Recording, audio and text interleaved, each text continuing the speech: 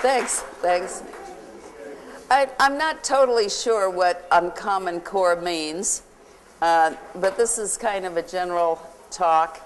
It will have some technical content, but it's aimed for mostly a general audience. And when I get a little technical, I will give you the overview of what I'm trying to say, so you won't feel too snowed about it.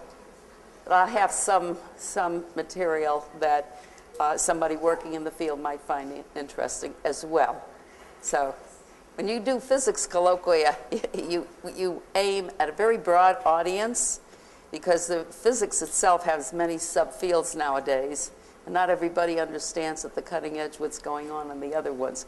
So, but this is a much more general talk, intended to be. Okay?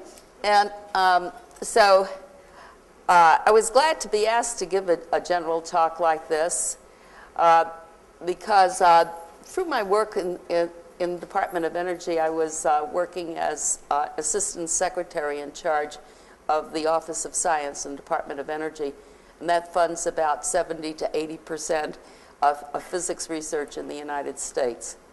But also it has biology, chemistry, material science, and many other things, computer science. And so I got some kind of view about funding research in this country. And one of the challenges that's coming up for us for this next century, or the century that we just started, is our energy future.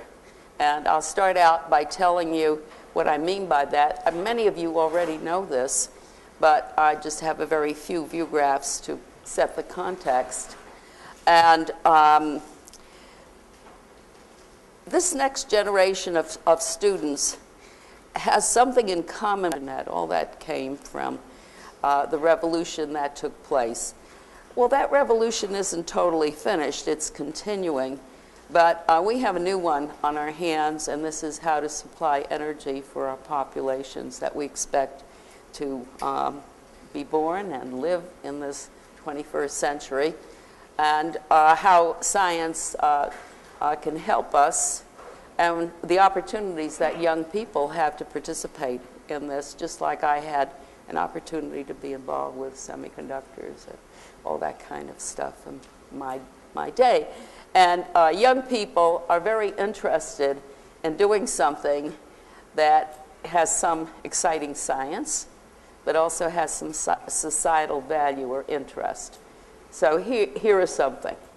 And you will see other aspects of the various disciplines flowed into this. Okay, that's what I'm trying to say today. So this is a kind of general talk about our energy future, and as I said, I'm going to start out with some general things, then go and give you a very brief coverage of some of the possible technologies that we can see on the horizon that will help us solve our problem. I think what everybody in this room believes is that one way or another we're going to solve this problem. Just because I think most people want to their children and grandchildren to have at least the same lifestyle or opportunities that they had. And we don't know exactly how this will occur because we don't know all the science and technology, neither the science nor the technology, to make it happen. But we feel somehow that this will happen, just like I felt when I started 50 years ago. Okay, so that's it's not a very scientific approach, but this has happened for many generations before. We've made revolutions, and we expect something to happen in this one. So now, the background. So what you see on this view graph is the population explosion on our planet. So we were going along from about 1750 to 1950 with a slope that was more or less small. And now we have a slope that's all of a sudden much bigger. And however, some planners, and I don't know how good their extrapolations are, is that we'll probably saturate at a population of about 10 billion people in the 22nd century. We don't know what's going to be.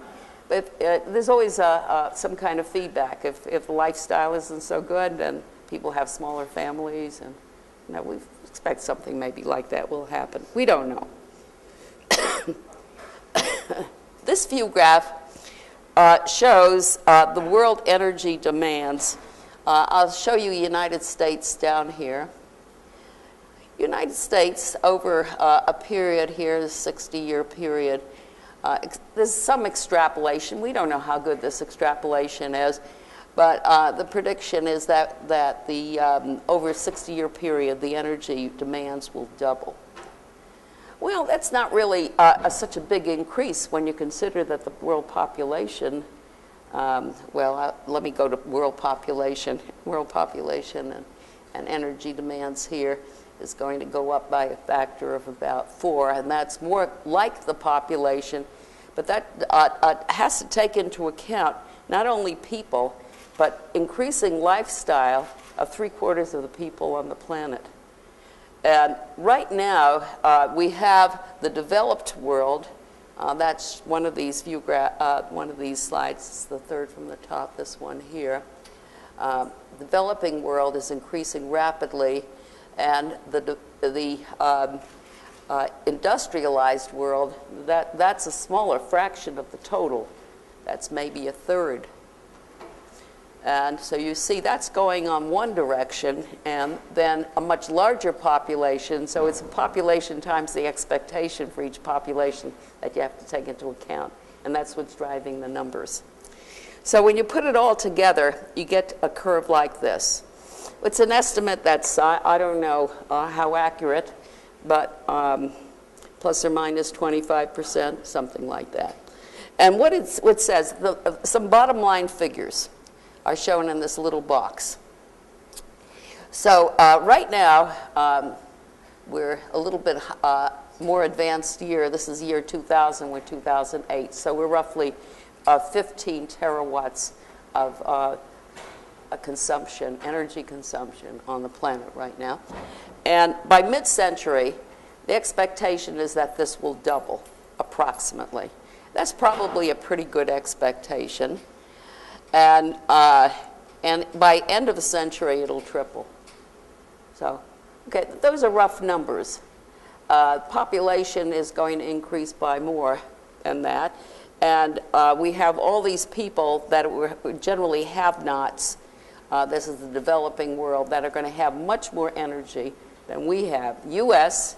is roughly 1/4 of the world's energy and 5% of the population. So that's going to change dramatically, relatively speaking. So we're going to get more efficient, and we're going to do a lot of things, and we don't know exactly how we're going to do it. And it's, I'll give you some of my views about part of this as we go along in this talk. Okay, so right now, 85% of the energy comes from fossil fuels. We don't expect that to be the case by mid-century. We'll have a large increase, but we're also changing the mix of energy sources. So we have kind of a big revolution.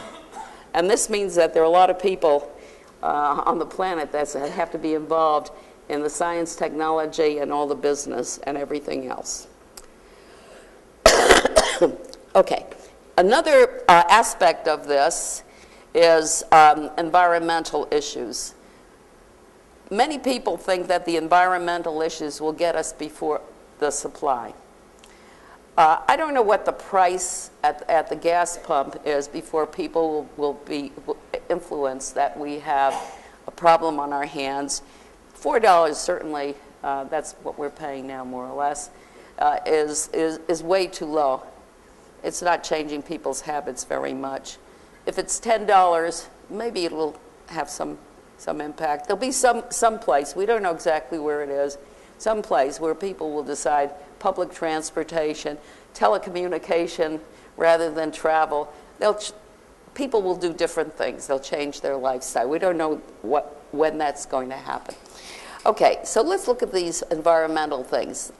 This figure over here is a 1,000-year figure. It goes back 1,000 years.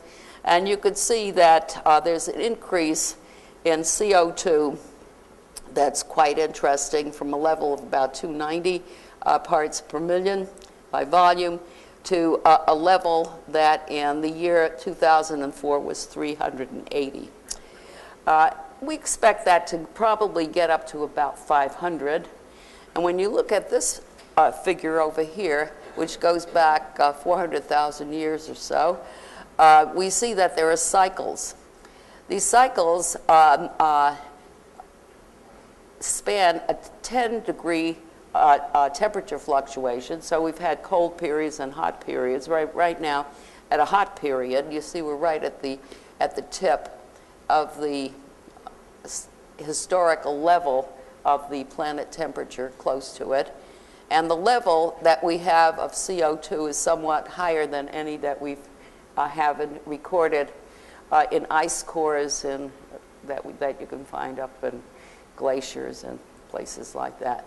So this is, that's the level of the scientific information, but it goes back for a long time because these glaciers have been around and they can dig into them and figure out what the age of these deposits are. So the temperature is a slight problem, but the temperature that we're thinking about is maybe 1 or 2 degrees, maybe not so serious on a 50-year time scale.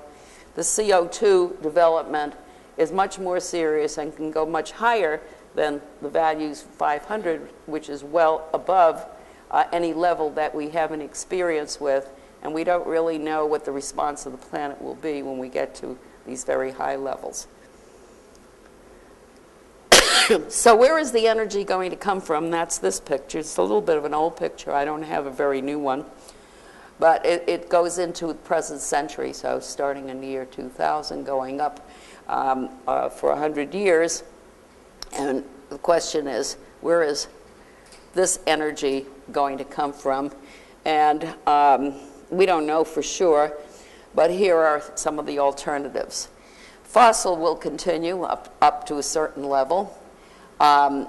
Nuclear probably will increase by a factor of 2 worldwide. And I don't know what it will be in the United States, but worldwide it will. Those are kind of the predictions. And then we have this big box here, which is renewables.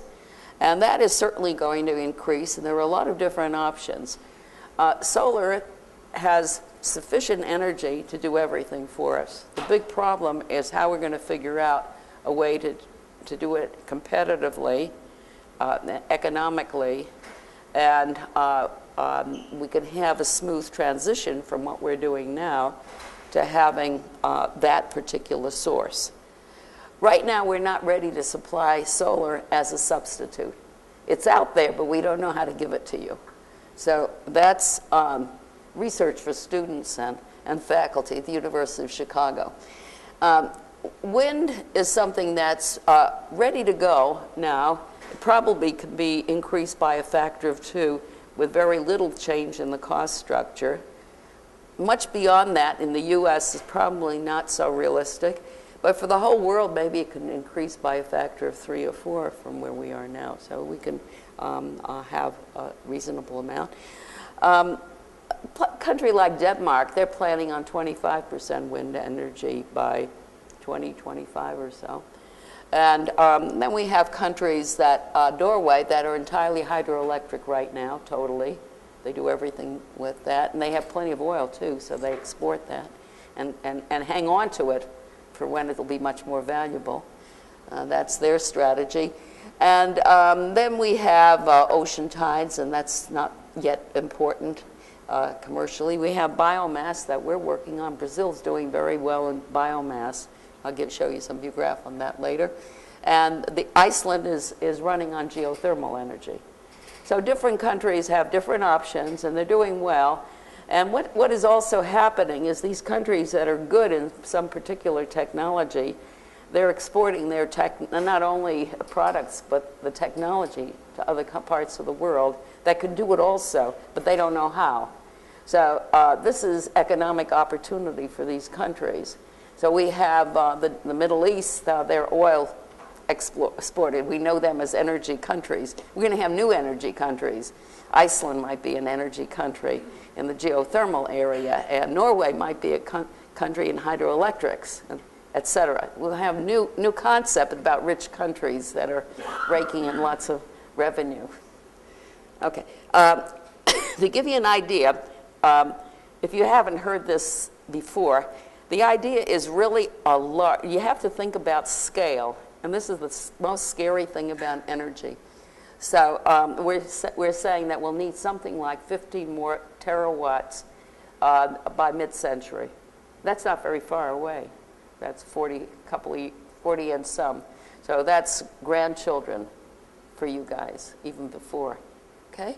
So for 10 terawatts, we would have worldwide to do one new power plant at 1 gigawatt. So that's a large power plant.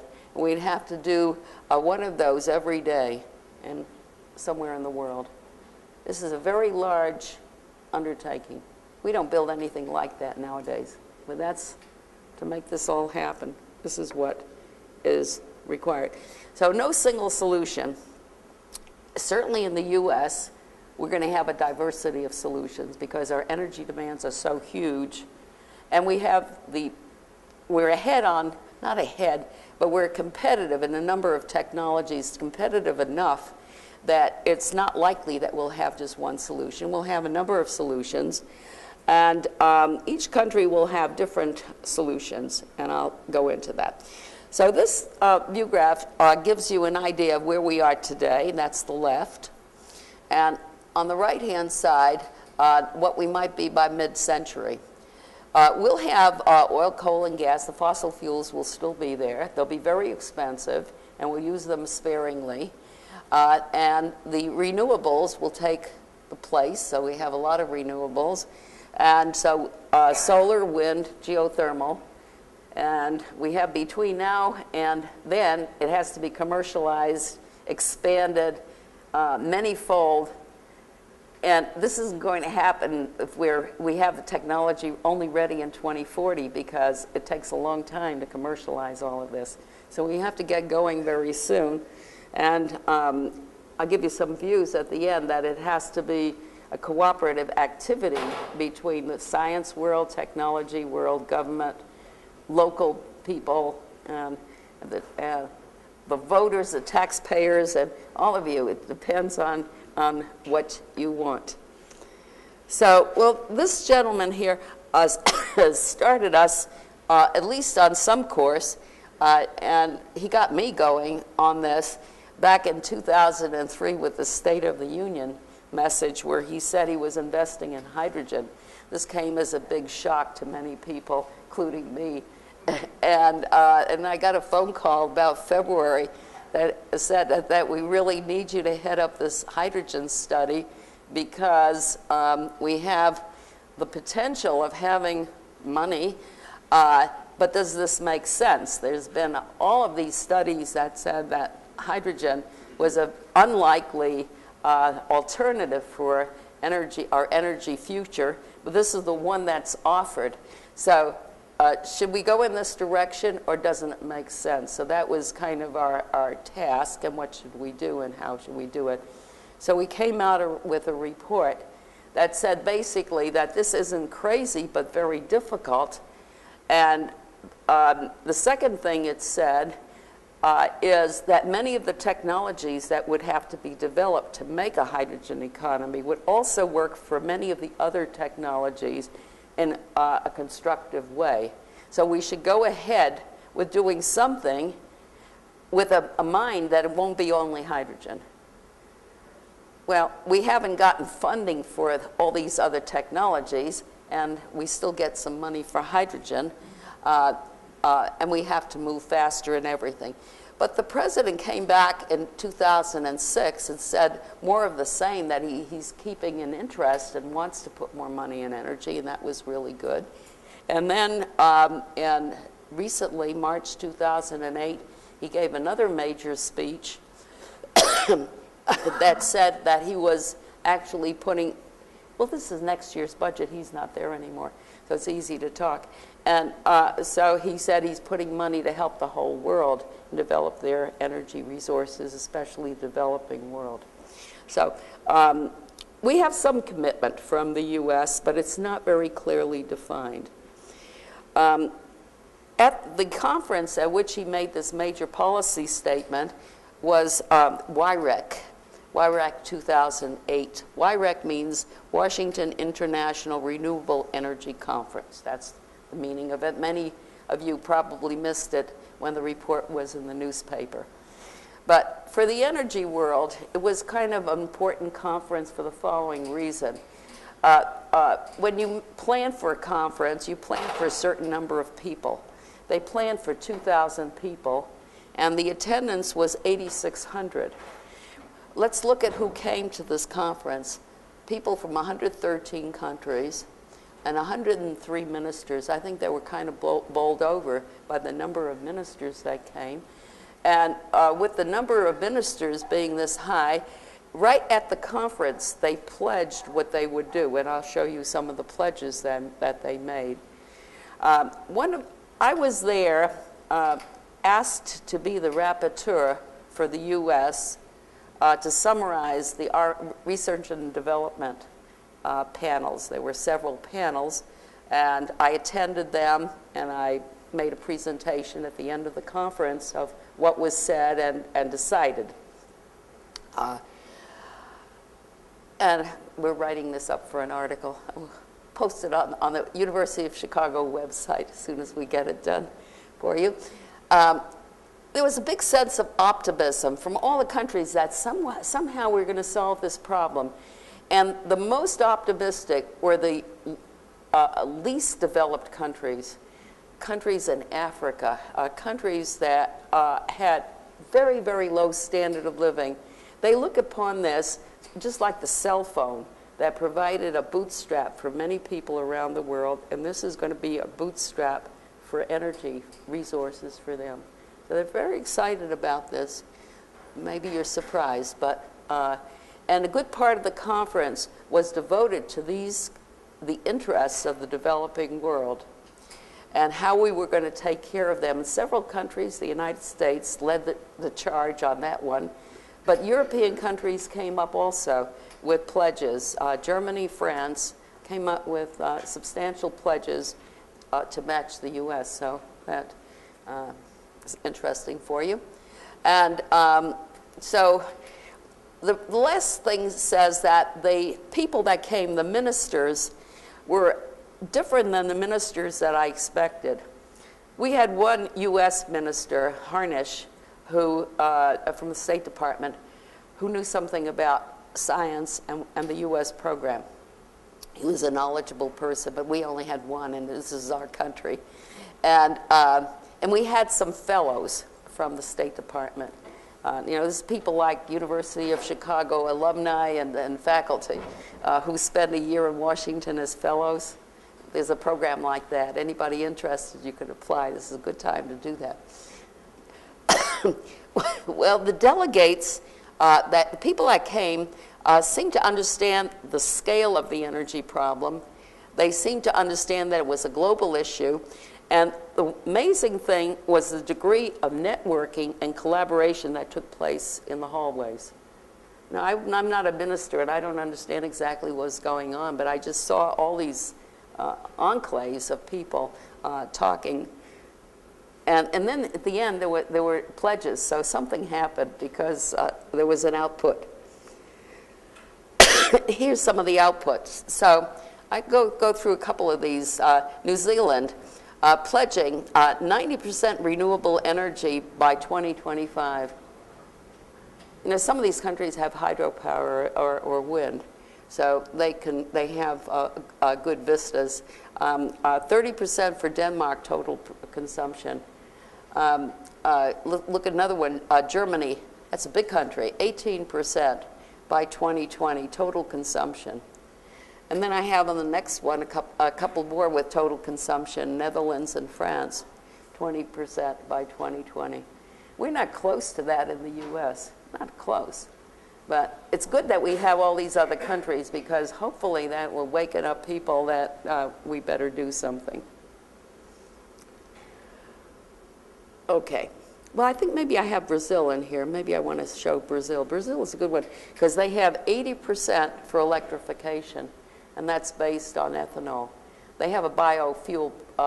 What they find is that they can grow in their country because of the climate. They can grow sugarcane in bad land that they can't use for anything else. So their idea, and they're doing very well because you drive into a gas station in Brazil, you can buy ethanol or gasoline and anything in between. And their cars that they produce in that country will run on those mixtures. So something for us to think about, too. Okay, now I'm going to go through some technology, solar energy. And so the sun has a lot of sunlight. Let me show the top of this view graph. We need something on the order of 50 terawatts. That would be by 2100. Okay? So the sun produces on the land, on the planet, 36,000. So we have more than 1,000 times what we need. So there's plenty of energy coming down. We just have to have a fraction of 1% efficiency if we're going to use all the land, which of course we're not going to do. But this is a doable problem, except the time scale tells us that we better start making a lot faster progress than we have been making in the past decades. And some of the other numbers here, I maybe look at the total human production of energy, that is with what you eat and your locomotion, add all of that together, 1 hour of sunlight. It gives you a scale of what humans do and what the sun does, okay? So we always have to think about scale when we think about energy. Okay, with solar energy, that's the most important source because it's the only one that has the volume that's huge and would solve all our problems if we had the technology available today. We have a lot of technology available at the laboratory scale, but we can't afford to use it. And we don't know how to expand it to scale up to meet the demands of 10 billion people. But we know a lot of things already that tell us that this is not an impossibility, but we don't know how to do it practically at the present time. So with the solar energy, this is what we're producing here in the world. So it's 0.002%, tiny, nothing, and terawatts. And the expectation is that we need roughly 15 terawatts to come from somewhere. And so for the electric demands, 1.5 by mid-century. That's an expectation. Well, you could see how many rooftops that we have to. This is a huge, huge, huge expansion that we need. Solar fuel, okay? Right now, we produce, in a renewable sense, 0.2 terawatts over the whole world in a sustainable fashion. And so we would need our present amount, which is roughly 12 or so, because we use a lot for fuel. That's a big demand. And then we'd have to double that because we have to double by mid-century. So we're thinking about a huge amount of solar fuel. Biomass is what we're doing right now because people think that they can do that quickly. And they can demonstrate that they can make ethanol from corn. But to make it on a basis that you get more energy than what you put in, that hasn't been demonstrated yet. And it hasn't been demonstrated what the financial aspect of it. But the farmers are happy because they're producing a lot of corn. And we'll find out pretty soon, in the next few years, the degree to which this can solve our problems.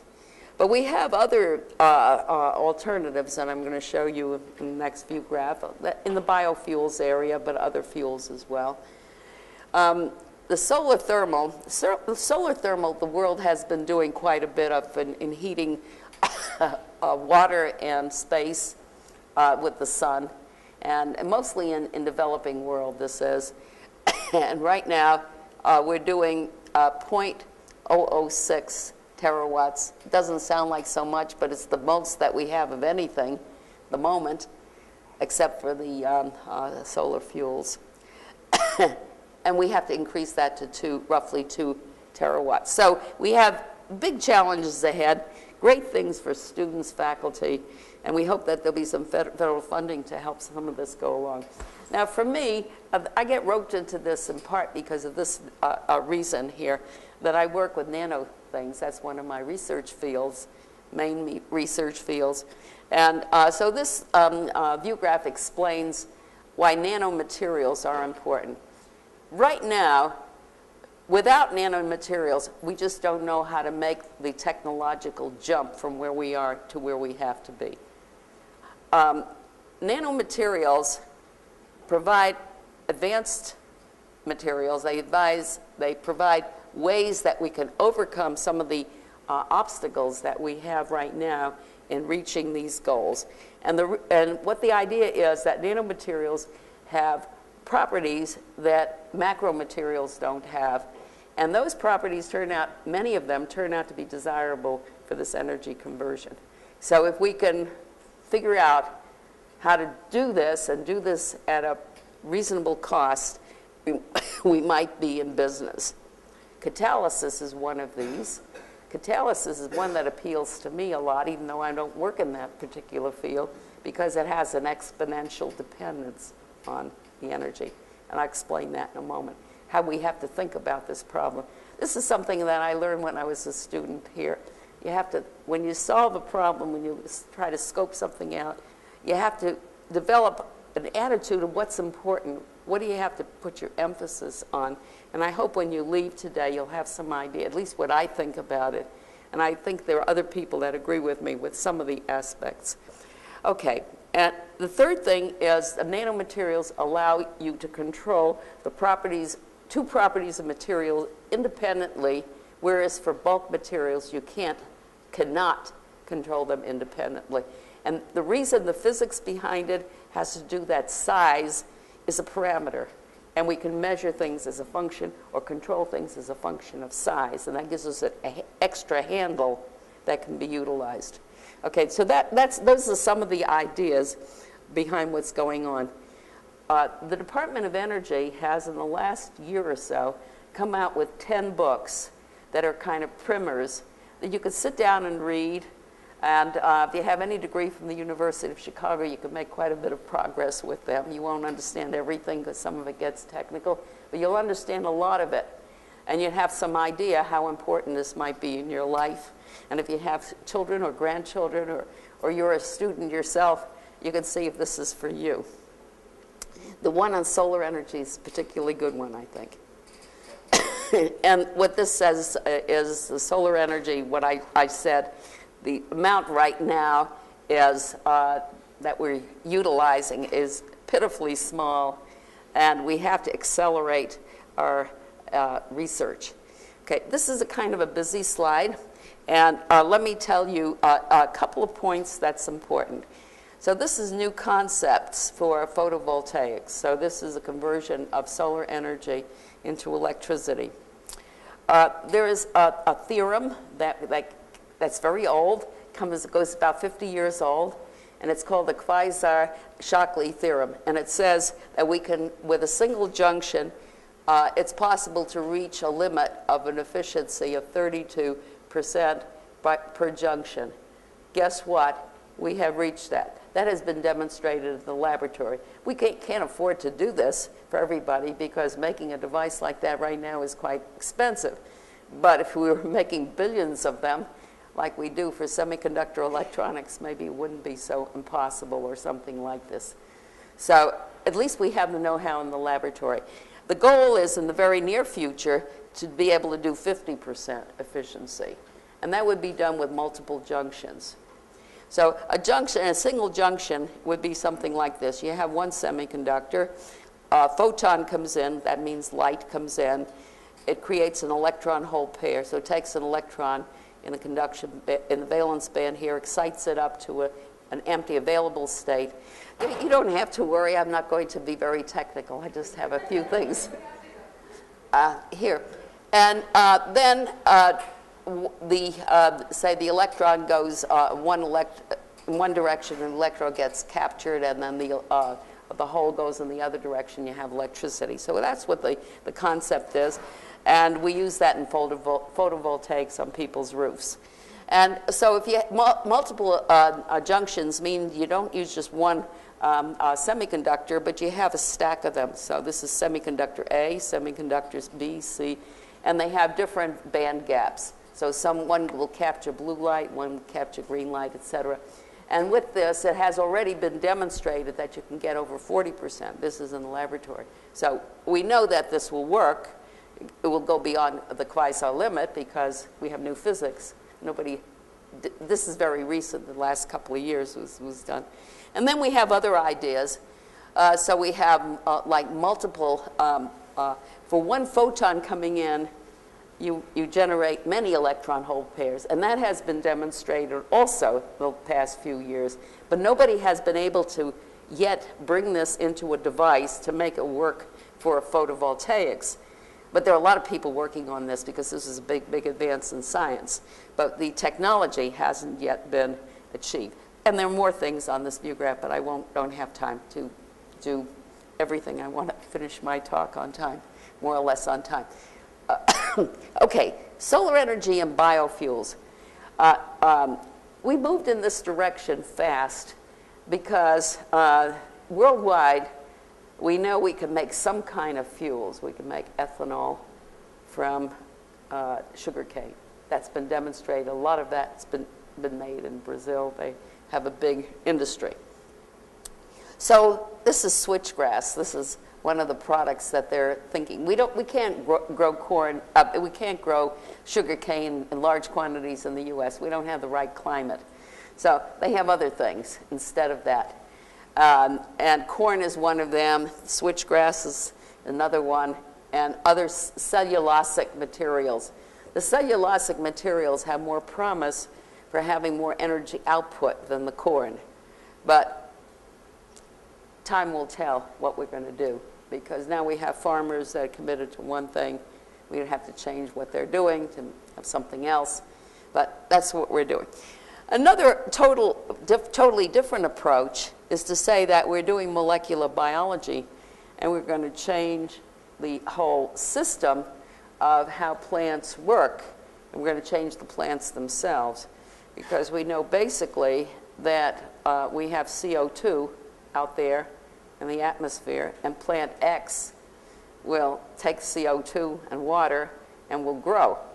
So if we can find some kind of new way to harness this much more efficiently than any plant we have around right now, or maybe it doesn't have to be a plant, algae and microbes are other alternatives that seem a lot more promising, because the land mass that would be needed to get fuel for the whole world is very, very much less. But the technology is much further behind.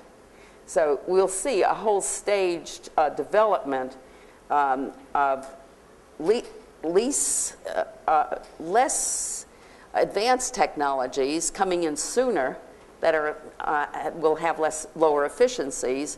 But we have to go down this line so that mid-century we have enough fuel. So, okay, so this gives you an idea. And there are people at University of Chicago. You have some really good people in this university that are doing the molecular biology side. So we wish them great success. And so these are the plants, and it shows some of the chemicals that we're thinking about.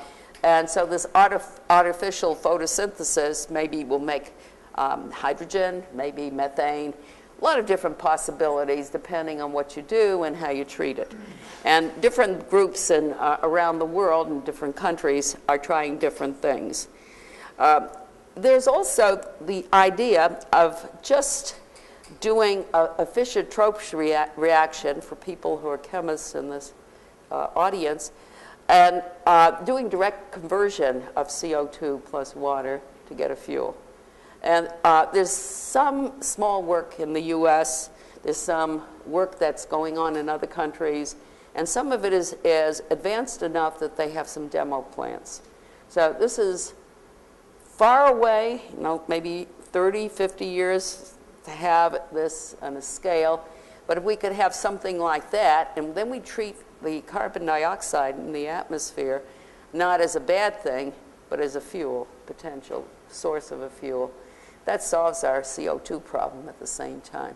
So if we could do something like that by the end of the century, that wouldn't be so bad. In the meantime, we get other modes. So we could keep our young people and professors and all these folks working on interesting energy-related problems in different phases, some that are far out and very difficult, and some that maybe are easier, and we can have success. One area that I work in is thermoelectricity, and we've had some recent success. This field was kind of dead for, from the 1960 to 1990, and I had some guys from the Navy come to visit me and asked me if I could help them solve some real problems, because they wanted to make a submarine that was quiet. And thermoelectrics obviously would be quiet. And they wanted to know if there was any possibility to significantly improve the efficiency of thermoelectrics, because as they are, you couldn't run a submarine with thermoelectrics. And we had an idea in our group to use nanostructures, and made that suggestion, and spent pretty much of the first decade after that proving in 2 dimensions, 1 dimension, then 0 dimensions, that every time you get to smaller dimensions, so you have more nano, smaller size, the efficiency goes up. We had to understand these processes in the scientific sense, and now we're actually making some devices. I'll just show you that they're real devices. It just came out in Science magazine about a month ago. So ordinary professors, I don't really work on this so much, but this is one of my side projects. And if everybody can have a couple of side projects, wouldn't be so bad. People that have, some general knowledge. So before 1990, we were at ZT. That's the thermoelectric figure of merit. For about 30 years, we're at ZT at 1. That was the total cap. And the last, since 1990, we've entered all of this space. That means that we have improved by a factor of 2. We really have to improve by about a factor of 2.5. And then we'd be in business. So we're close.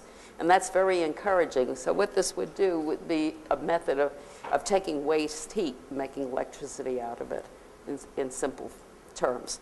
So, so this is what our system is. We take nanoparticles. We have to make them in a certain way so that they scatter vibrations much more effectively than electrons. So that's where the science comes in. We figured out how to do this, and we have to compact that in a way so it's ideal density, theoretical density, and we figured out how to do that as well.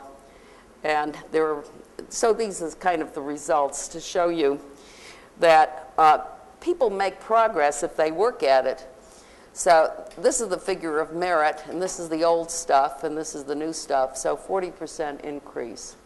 And we kind of did this in about a 3-year period.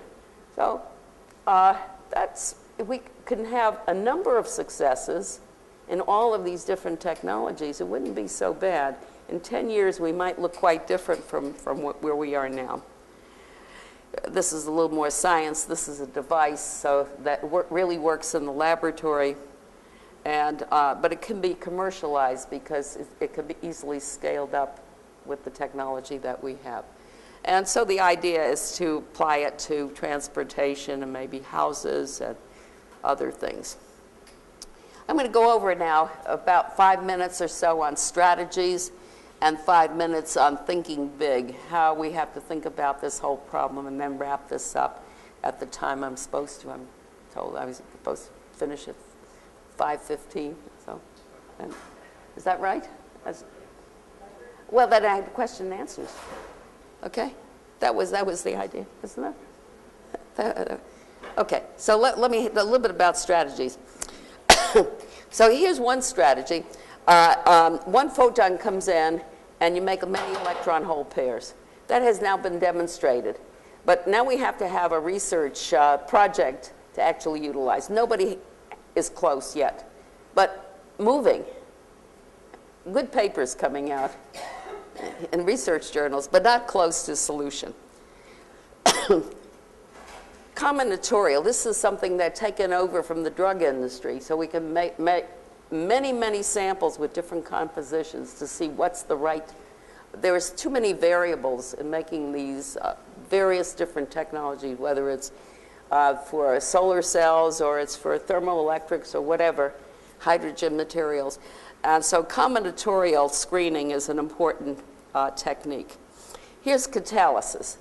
What's great about catalysis is that materials at the nanoscale behave very differently as they do in the macro scale. For example, a tiny gold particle that's a couple of nanometers in size, not very many atoms, is highly reactive, whereas a particle that's like 20 nanometers or so is not an effective catalyst. That's very good for us because what it means is we don't have to use a lot of material. And we can get real close to the particle and get a strong interaction, molecular interaction. As you can see, the effect is losing your reaction in 1 hour to having just a constant. And the reason why the catalysis works so well is it has this exponential dependence on energy barriers. And that's what we do when we have a catalyst. Catalyst is introduced to change the value of the energy barrier, which we can control. And with nanostructures, you control this much more easily. So that's a good approach. Here's another good approach. Platinum is a great material for catalysis. What this guy, Makrakakis, he's very close to here, is in the University of Wisconsin. And he made a calculation about 3 or 4 years ago that showed that if you have just a few atomic layers of platinum and you introduce one layer of nickel in between, or it could be some other transition metal as well for different reactions, then the top layer, which is the most active of platinum, will change its characteristic. It's still platinum, but it will change its characteristics totally with respect to chemical reactions, and it has to do with charge exchange between these layers. So, so this was a theoretical paper, and experiment came a couple of years later, and so this is year 2007. Here's one example of his theory. So we have this platinum layer on the surface, and the next layer is 50% platinum nickel. And we have a factor of 10 increase of reaction rate of some particular reaction. There are other cases and different catalysts.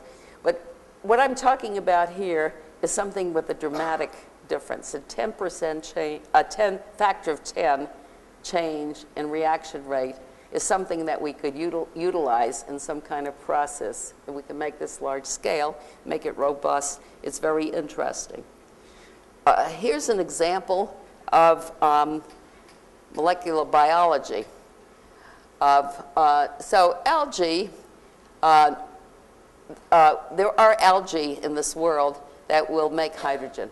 Hydrogen is a nice fuel, right? You burn it and you get water, that's all. So it's very attractive. However, at the same time, when it decomposes water to make hydrogen, it also makes oxygen. The oxygen fouls the reaction, so you can see this exponential drop in the reaction rate. However, if you change the catalyst, and this is molecular biology here, you can greatly change the reaction rate. This is an exponential scale, so this is a very big difference. So well, this gives you an idea that we can play around with catalysts, we can play around with biological systems, and change the reaction rates by a lot. Here's another example that we've used in our lab, made use of, and this is nanostructures. This is for hydrogen application. And so what you see is that if you have a polycrystalline material, you can increase the rate of release of hydrogen by an order of magnitude when you make it into a nanosystem. And the picture of what's going on is you increase the diffusion rate greatly for a very small particle, and you can get the hydrogens everywhere in quick order. You could, at the same time that you improve the kinetics in this dramatic way, you also reduce the rate, the temperature at which the release takes place, which is also desirable because that's a way of reducing the bonding between the hydrogen. The problem is that the hydrogen is too heavily bonded to the hydride that holds it. And we don't have in nature exactly the right material to store hydrogen, so we have to make some kind of ersatz material. And so nano is very helpful for that, and this is one illustration. And we have been using this. Designing materials with theory is something that's used a lot now. Instead of trying 1,000 different materials, you make some calculations which is quicker and a lot cheaper, and it gives you some guidance of some good approaches that have a higher potential for being successful. Think big and go small. And so let me go just tell you about that. The electronics industry, this is where I've been for a long time, and we have something that's called Moore's Law.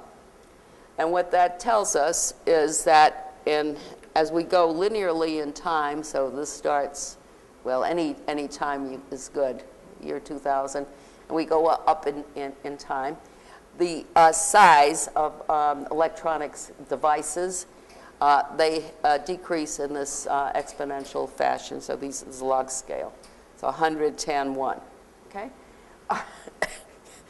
The size of devices gets smaller. Their efficiency goes up also by the same factor, and the cost goes down by the same factor. Everything has an exponential dependence, and this is called Moore's Law. It's not a real law, but it's something that the electronics industry has been guided by, and they try to make this law because if they make the law, they're in business, and if they don't make the law, somebody else who has made the law takes over their business. They can't compete. They go broke. So this has been the roadmap that has guided the electronics industry for the past 40 years or so, and it's still going.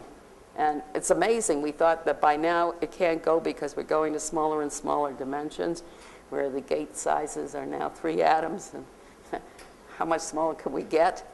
But this thing is still going. Okay.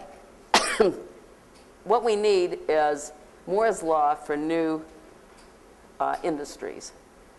Energy needs a Moore's Law. We have very few examples. I could only think of 2, but we need a lot of examples, because if we had some kind of way to institute Moore's Law, some of these laboratory level technologies that we know today can be scaled up and could be the same thing. When I started, when I got my PhD in 1958, when you looked at a transistor, it was just a bunch of junk. And at that time, it wasn't very clear. Well, at least when I was a graduate student, it looked like a bunch of junk. And it didn't seem so clear that this was going to be a device that would change the world. But then we had Bell Labs, and we had Siemens, and a few other companies like this. And they got busy and took what they went and marched, and they made the revolution. We need something like this taking place for energy. Here's one example where we do have a Moore's Law, and this is in lighting.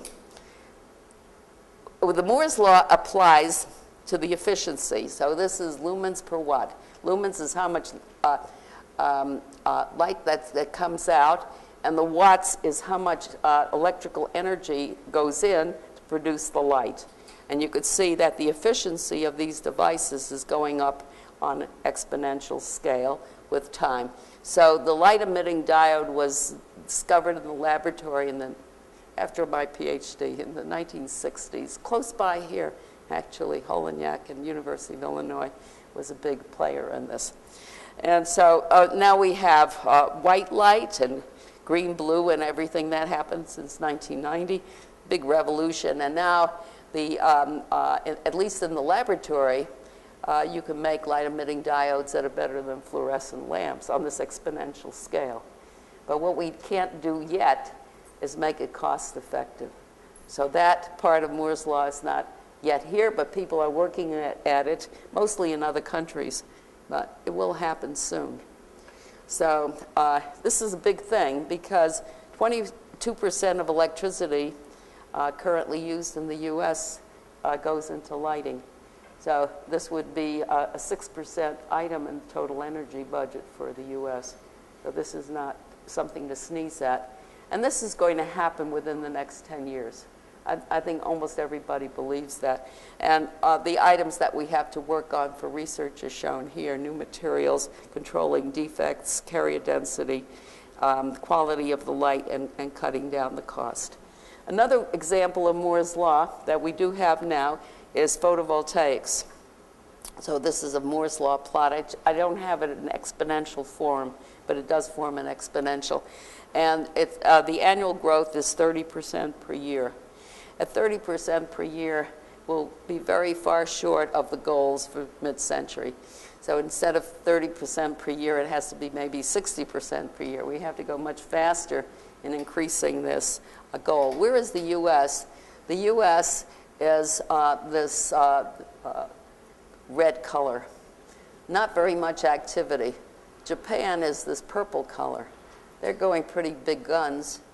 Europe is going pretty large, mostly Germany. They have federal subsidy for this and makes it cost-effective for people to put photoelectrics on their rooftops. So it's going very fast there. And the rest of the world is over here. So this is we have some companies in the U.S., but they're not really too competitive with the rest of the world yet. As I said earlier, 41% has been demonstrated in the laboratory for multi-junctions, and they're on a time scale, schedule, that will produce by 2010 devices commercially available at 15 cents per kilowatt hour. By that time, this will be quite competitive with fuels like fossil fuels at the rate they're going. So this is not so far out. What this company does is they have a solar concentrator, and their process is very much like the semiconductor electronics industry.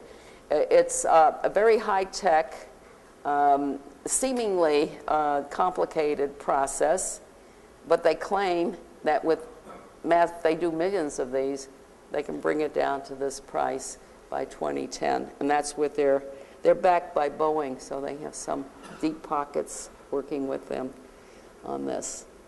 Okay, outlook for the future. So what I think is we need to have, well, I'm over here with science, with a little bit technology, but we need the rest of the world. And we have to work with industry, get people, make some acceptance that we're going to make this revolution, and get some political people to make people do the right thing. Some countries in the world, they're very successful at this. And we have to figure out a way that Americans feel comfortable with policy, federal policies. Germany and Japan are making this transition rather nicely now. But France is also, they have different scheme. But we have to figure out what's good for us. And this is my final view graph. So the first I say is that we're going to need a mix of renewables and new materials.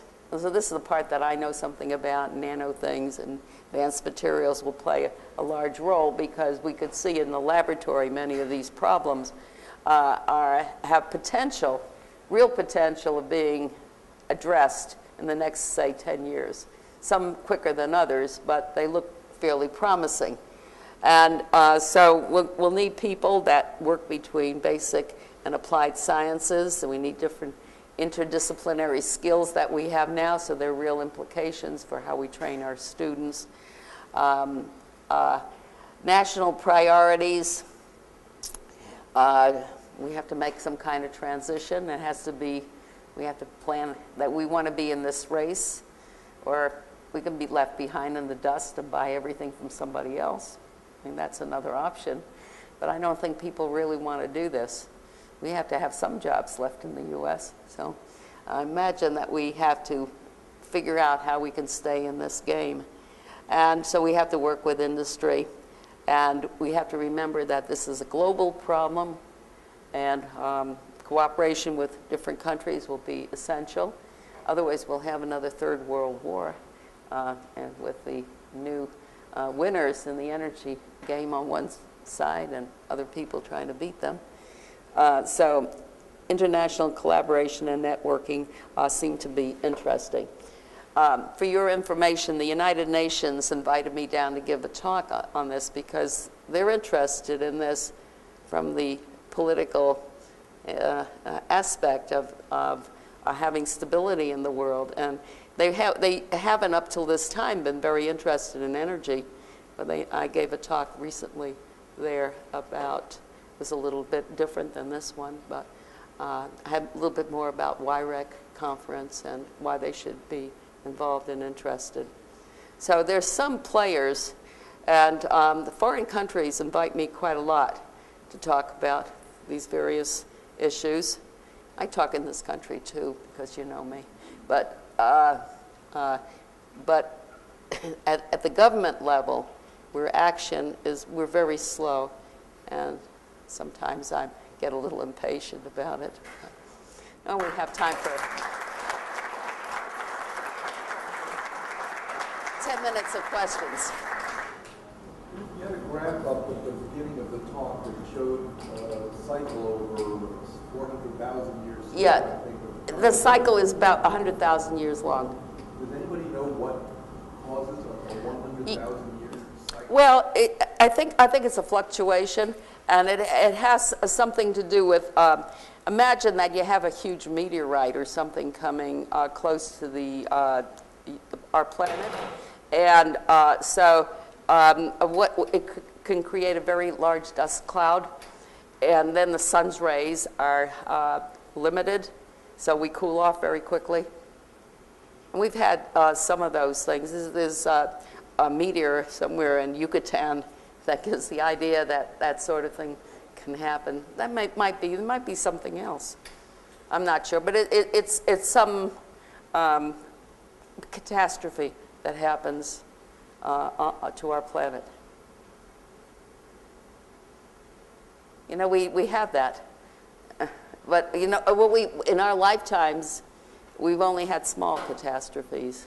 Well, small, you know, when a couple 100,000 people die, but these catastrophes could be much larger than that. It's possible to have them. Yeah. Yeah, if I read your slide correctly, there was a couple slides before this about SpectraLab. Yeah, I can bring that back. Okay, great. Thank you. In terms of photovoltaics, I live in Connecticut, and we're a very high-cost energy state. I pay 11 cents per kilowatt hour for residential service, which is one of the highest in the country. That's still quite a bit lower than this 15 cents. The only way that it's going to pay for me, which is we're not a high sunshine state either, is with large subsidies. Yeah, well, one thing that would help you that we don't have now and the Europeans have is an efficient system of feeding back the energy so that you make money from your solar outfit. In Massachusetts, it doesn't pay to do this right now. It's good when you use the energy yourself, but on warm days or sunny days and you have more energy than you need, then you can feed it back to the grid and you get money for that. So that reduces the cost. And the Europeans have a good system that you really get paid for at the going price.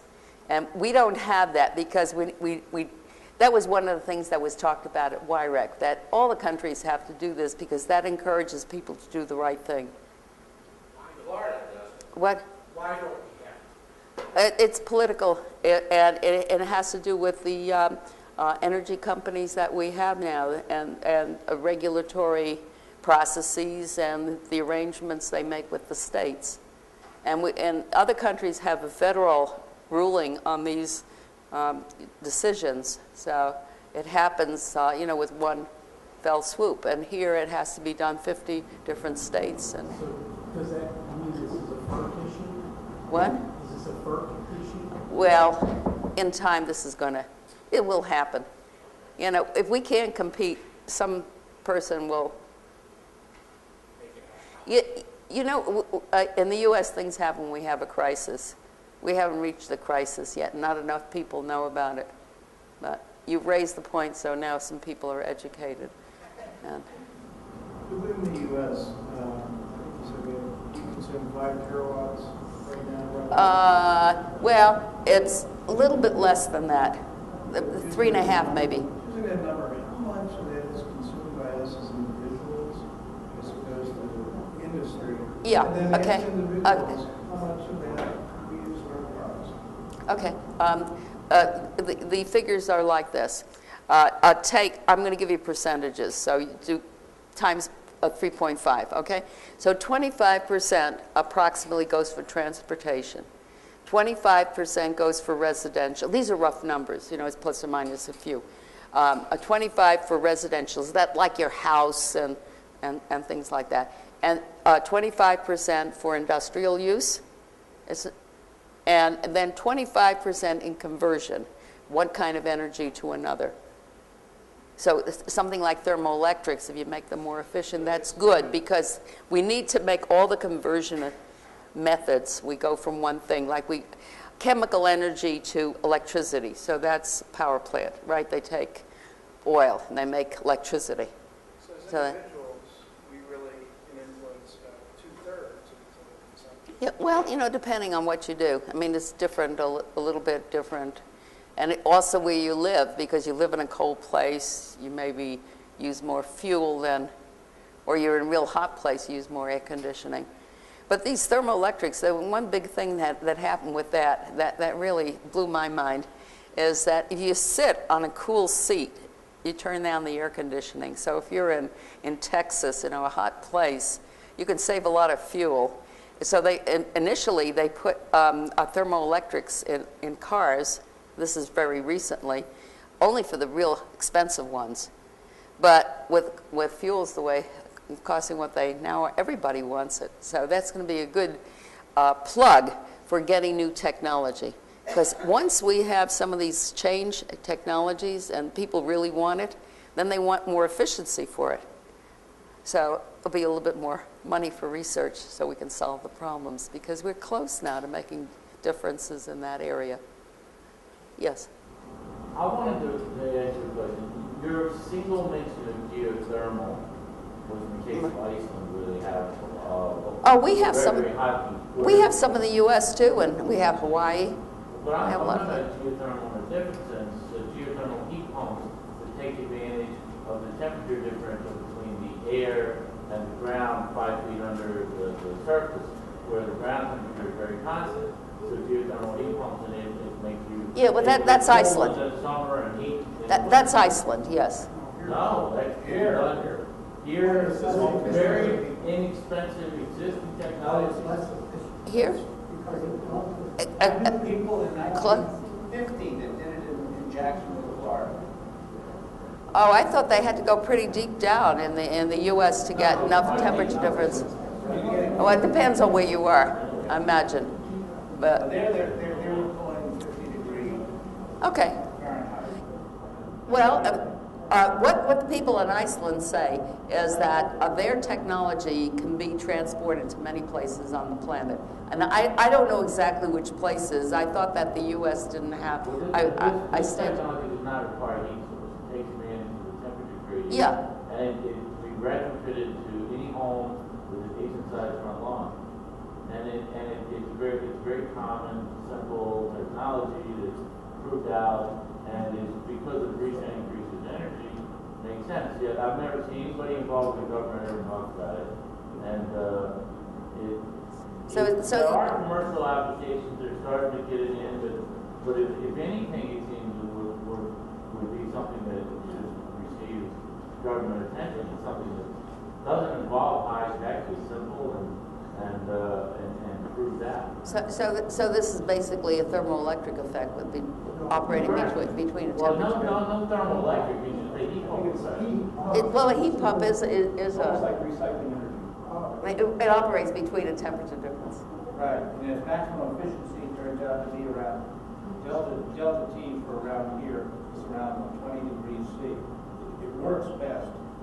So if you're supplying it with 50 degree Fahrenheit, 20 degrees C above and below is exactly what you want for the, this is the whole mechanical, the air conditioning. Heat exchange. Heat exchange pump. Okay. But the electric one, 10% more efficient now. Are they mass producing these things, or What? the thermoelectric? Yes, for cars. Yes, a million of those was sold last year. That's for a seat? Yeah. Well, that's only the beginning. You know, you have to start a business to make something. And once you do this, you can put it on other parts of an automobile or a house or whatever. Now, Florida, FPL paid for electricity, at least as of about 5 or 6 years ago. If you had a solar panel, they had to pay you by state law. Well, but not all states, most of the states don't have a good exchange. That's what I'm saying, and it has to be made more uniform in the country. We have time for one more question. Okay? One more question. I'll do two. These two. Another photovoltaic cells made out of an they wear out and have to dispose of. You know, what is that? I mean, if everyone starts using them, what effect is that going to have on Okay. Most of the photovoltaics that are used today are just silicon. Silicon is like sand. So it's not too environmentally a problem. And they're thin film. I mean, what people are moving to now is thin films, silicon. That's about 15% efficient. Nothing like the best ones, but there are quite a few companies that are selling this. Totally different technology that's moving fast. It's a lot cheaper, but it's not commercial yet. Is organic semiconductors. And there you can roll out large amounts, but the efficiencies are now approaching about 6%. They're getting close to being interesting for commercial, and they will compete. It's good to have some competing technologies because it makes everything compete, and they all get better. Final question. Two questions. Just one comment, one question. The geothermal energy we have in the States, Manitowoc Springs. The problem in California, the problem is in Iceland, the water that goes into geothermal is recent. Recent volcanoes. The Manitowoc Springs is old, it's full of sediment, it takes about a week for the pipes to completely clog up. So in the United States, it's not a practical thing. Well, how about Hawaii? Well, Hawaii is a different matter. That's new. Yeah, that's new. That would be much more like Iceland. Yes, exactly. That's what's fine. The second thing is, isn't energy storage the Achilles heel of all these alternative energy? Yes, I didn't get into that. We really, the whole world has to develop better storage units. And, you know, we have there's progress that has been made in the past few years, but that has big time improvements needed. I wish I had more time to go into more of these, but all we can do now.